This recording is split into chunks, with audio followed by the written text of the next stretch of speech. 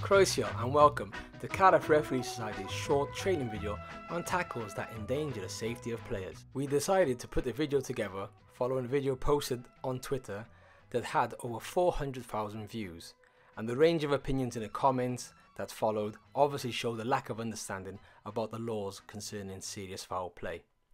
So before we analyse the clip in more detail, it should be stated beforehand that the laws of the game will always split opinion because of the subjective nature of some of the decisions made.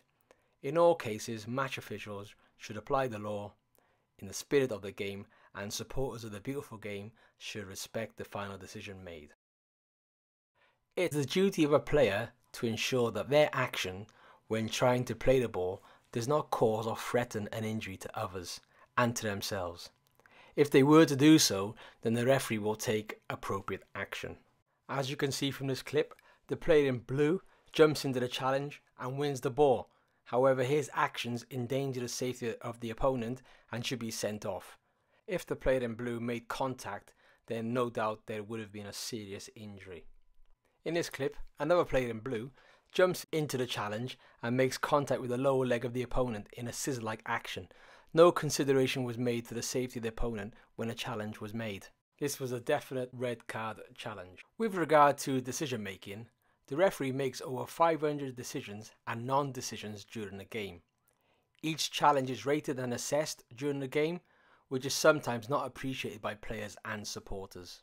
Having the luxury of different camera angles isn't afforded to most referees, and a snap decision has to be made.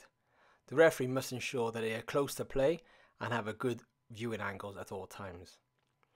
As you can see from the clips, some horrendous challenges have been made and definite red card offences for endangering the safety of the opponent. As the point of contact is above the ball, then a red card should always be given. However, some challenges that are made at speed with no care or attention can also be sanctioned with a red card. So here's the analysis of the first clip. On first viewing of the clip, it appears to be a harsh red card. However, the player in red is not in total control.